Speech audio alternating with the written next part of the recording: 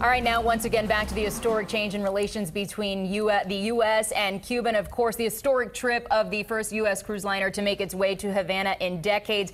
It arrived there earlier this morning, and CNN's Patrick Ottman is also there this afternoon. Patrick, tell us the latest. What's happening there? Yes, and a lot of excitement here, Lauren and Walter.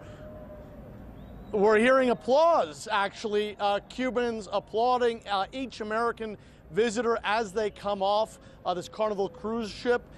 This morning, there was a crowd on Havana's seawall, the likes of which I've never seen, to welcome a cruise ship here. Over 300 people, I would estimate, all waving American flags or just taking photos on their smartphones. A lot of excitement. Of course, this is the first U.S. cruise ship to come here in nearly 40 years. First time ever that a cruise ship has been able to come here with Cuban Americans on board who were able to come off and once again walk the streets of their country. So there is a festive atmosphere, a lot of excitement, and of course tomorrow this cruise ship will continue on, go to the Cuban city of Cienfuegos, and then go on to the second largest city on the island of Santiago de Cuba before heading back to Florida. But right now in Havana, with each American visitor, we hear a round of applause, and people are just very excited on both sides for Americans to be once again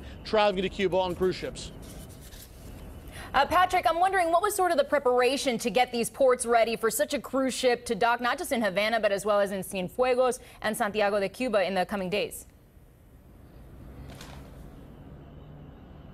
Well, there's a lot more work to be done here. Right now at the Port of Havana, there's only one terminal that can accommodate up to 2 cruise ships at any one time. Not nearly enough when you start hearing all these different cruise lines, not only Carnival, but Norwegian and others that want to have regular cruises here. There just isn't space. And of course, this is, it's a ship from the Fathom line. Only about 700 passengers can fit aboard the ship behind me, and that's pretty small. You think of some of Carnival's larger ships, they fit well over 3,000. Those ships are just too big to arrive in the Port of Havana, at least right now. So we're talking about a major investment that's needed here to get Havana's port ready. It's probably going to take years for that to happen, but this is an important first step.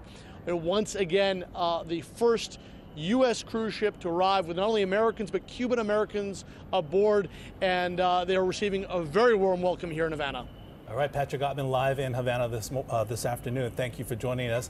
And Carnival Zardonia will make 3 stops in Cuba. After Havana, it sets sail for Cienfuegos and then Santiago de Cuba. The cruise will last 1 week. Keep it here for continuing coverage of the historic first cruise from the United States to Cuba in more than 50 years. We will take you back live to the island nation later on CBS 4 News at 5.